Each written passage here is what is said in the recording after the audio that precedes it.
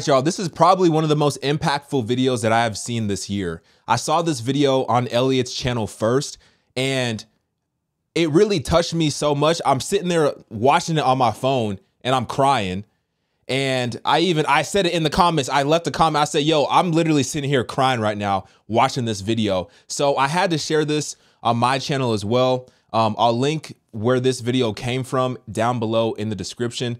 I don't know who this dude is. I'm trying to figure out who this guy is. I would love to know who this guy is. If anyone knows who this dude is, please let me know, because yo, I'm trying to have a conversation. All right, so let's get into this video. I'll pause it to, give my commentary here and there. But for the most part, I kind of just want to let it play just so y'all can hear the message. All right, let's get into it.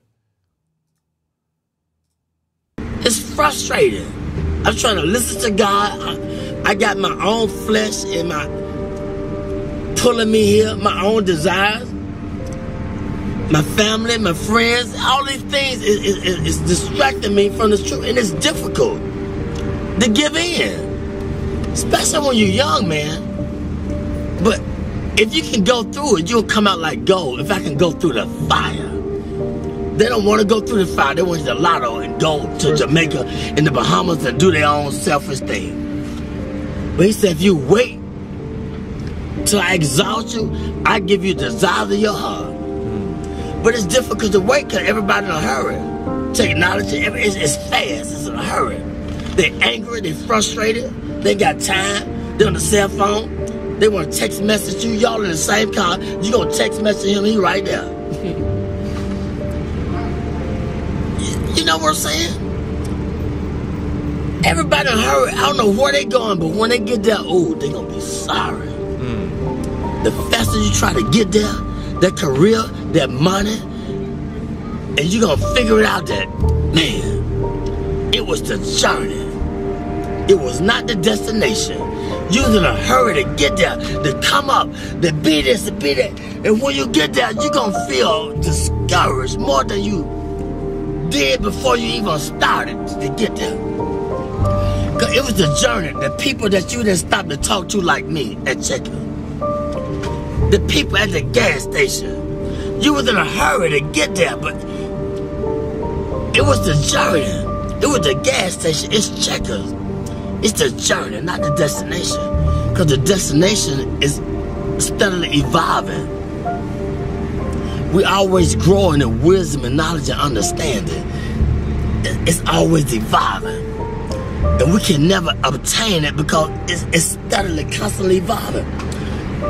The more humble you be, then the more you can be fulfilled with the truth. But when you think you got it and you're on your way, then you're going to get less of it because can't nobody talk to you. You can't stop. You're in a hurry. I would say this. It's a man with pushing a basket. This man right here, they brilliant now. Don't look at the outside appearance. I've seen him in action.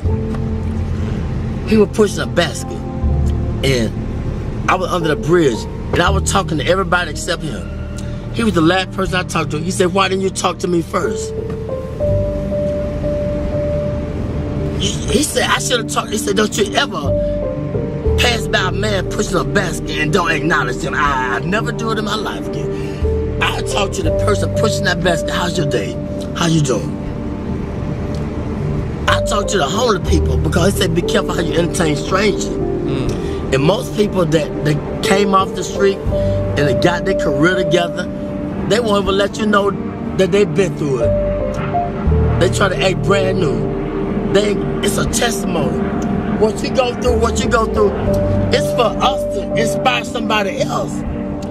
It's for me to pull the weak ones up. It's for you to pull the weak ones up. We don't go through this because of our own selfish reasons.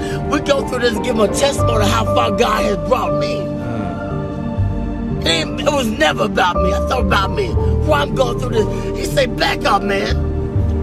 Who you going to inspire? Who you going to tell somebody about the glory and the grace of God if you don't go through it? Get out of yourself. And once I step back, I be seeing the deep things of God. And so I don't play with it.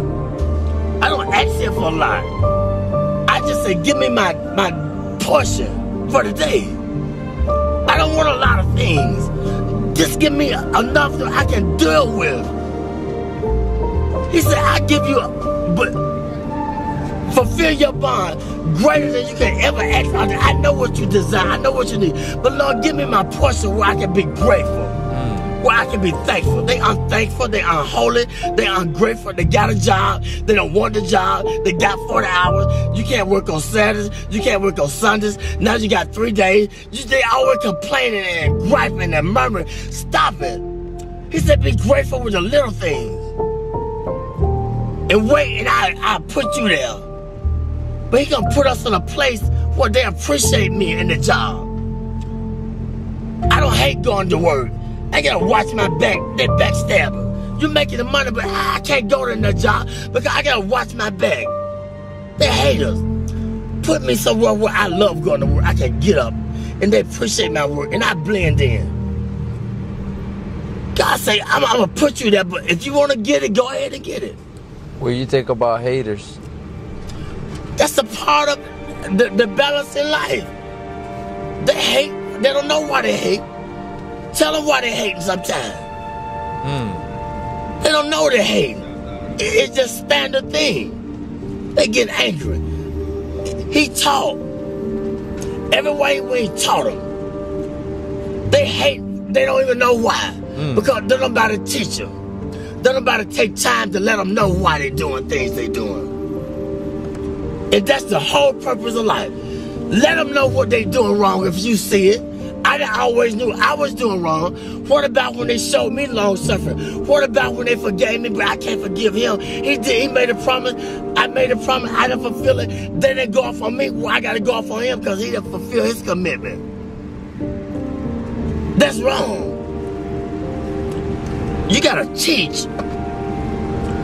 They don't know. The only God they know is through you, through your experience. They don't know about church because you can't go to church because it's a business. And all the church people, it's a clique, it's a club. And they done forgot about God, it's a business.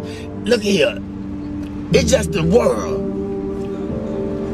Ain't nobody being bold and talking about God because don't pray in school, take the prayer out of school, all these things, it's the world. We're getting in a time where God is not popular no more. And if you talk about it, I don't believe in Jesus. I don't believe in God. I believe in this. I don't care what you believe in. Let my spirit speak for me. Let my action. But it was a time when I was just a hearer and not a doer. Wow. But you got to balance out. You got to go through the fire in order to be a doer too. You're going to be a hearer, then you're going to be a doer. But don't let people throw you off your journey. You can't be nothing. It's between your relationship with God. They can't understand you all the time because you're trying to figure out your way. I'm trying to figure out my way. I can't prove nothing to them all the time. I don't need them to figure me out. All I gotta do is just be patient and do what was in my ability, my boundaries. I don't need to outstep my boundaries. I ain't gotta prove nothing to you. You didn't feel me? No. You can't gonna feel me. I can't put the expectation on you. I don't always feel me, understand me. So that's wrong. Be humble. Acknowledge him in all your ways. When I do wrong, I said something wrong to offend you, forgive me. I gotta say it right away, get it over with. If I offend somebody at work, look, if they persecute me, look at God trying to strengthen me to show them who I serve. I say I believe, I'm walking with it. Well, teach them. They don't know. They don't know why they're doing that, to me. Let your light shine among men. They might glorify your Father in heaven. Wow. It's real, man. I experience it all the time, 24/7. But I asked for it. I wanted to be a preacher when I was 6, but I didn't know the price I had to pay. Much wisdom, much grief, much sorrow. Ain't no other way you gonna get it.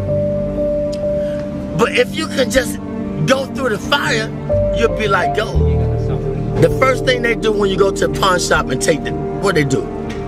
How do they determine if it's gold plated or what? What they do?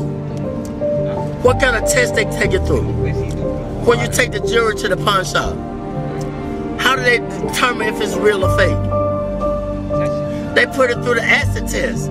They put the fire upon it. That's how we know if we're real or fake. We're going to go through the fire. You're going to have disagreement with each other, but it's okay.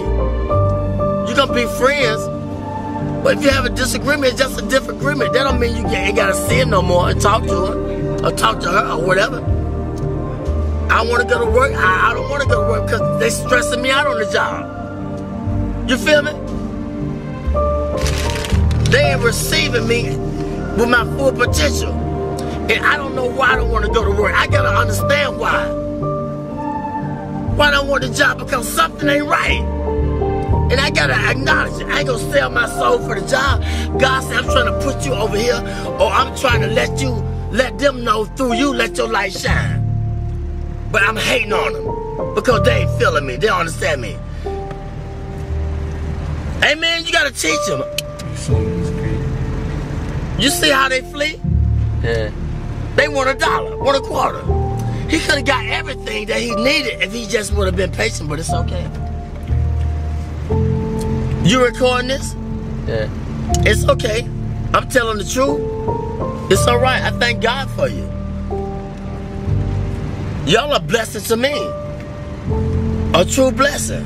I ain't got nothing to hide. My burdens are heavy, but when I'm weak, he's strong through me. He speaks through me. The weaker I get, the more frustrated I get with my life, and I did this, I did that, then the more he speaks through me, the more he takes control of me. That's just where he wants you at. Get frustrated. That's when he gonna speak through you. But he gotta get you in that point where ain't nowhere else to go but to him. He said, those that I love, I correct them. I chastise them. Solomon was the wisest man that lived. He had everything that man could desire. But one thing God said, leave the foreign women alone. But he couldn't understand why he had a desire for the foreign women. But see, the Lord knew that they were going to turn his heart against him. They were going to make him idol worship and build a God. But he didn't understand it. And I'm going to say this, the preacher, he searched the world out. He said, I want to know the basis behind wisdom and knowledge and understanding and foolishness. See, you can't know wisdom and knowledge and should be a fool, but we don't want to be foolish. That's the only way you're going to get it. You got to be a fool first. How you going to know a fool when you see a fool? How you going to know foolishness if you haven't been foolish? Foolishness, it comes with, it's painful. Because we think we all of that. We got a lot of abilities. We can create. We can send man to the moon. We can be inventors, but we're limited. If I understand that I'm limited, then that's when God takes control and gives me the wisdom that I desire. Humility. Be humble. If you don't understand your purpose, ask God. But ask him in sincerity. What's my purpose, God? Did you ever ask that question? What's my purpose? Why I'm here? What am I meant to do? But sometimes he can't tell us all at once. It might be too much. But be sincere.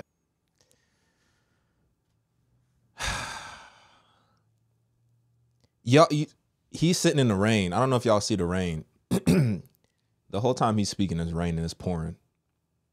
He has his food in his hand. And he's speaking straight wisdom for 13 minutes straight. Straight wisdom. And we live in this world where everyone is so busy. Everybody is so distracted. We have phones, we have social media. And our attention is always on something other than where we are in the moment. And just like he said, we forget to acknowledge people. We forget to talk to people. We forget to ask people how their day was. We forget to share the good news of Jesus Christ with people because we're so busy. We're so distracted. We're always trying to get somewhere, but we don't even know where we're going. We're always in a hurry to go somewhere that we don't even know the destination. We're always so discontent with where we are that we forget to stop and realize, like, yo, this is a blessing. I prayed for this moment. I'm literally sitting in a blessing. I'm sitting in an answered prayer, and we forget to thank God for it.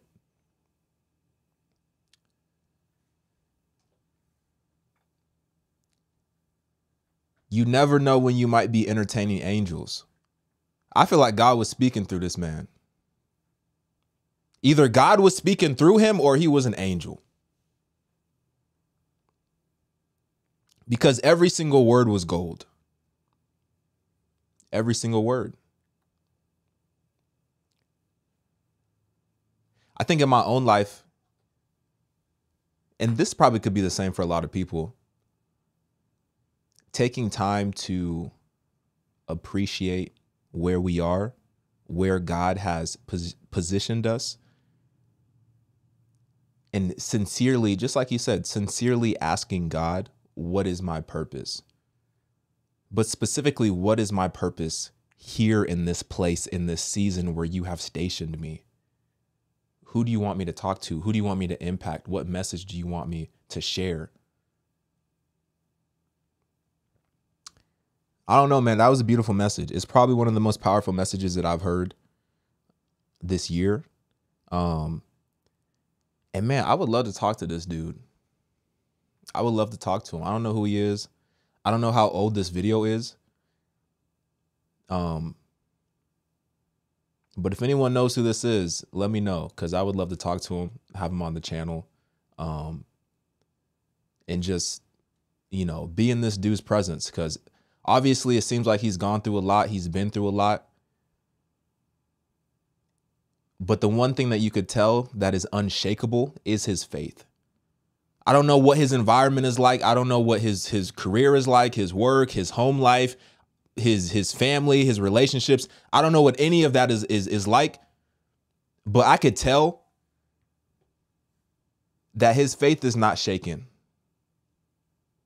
but it's actually made stronger because of everything that he's gone through in his life. And I think that's a part of the purpose that we have here on this earth. Good, bad, or indifferent, everything is used for our good. Let me know what y'all think about this video. Get in the comments, like this video if you like this video. I'm out.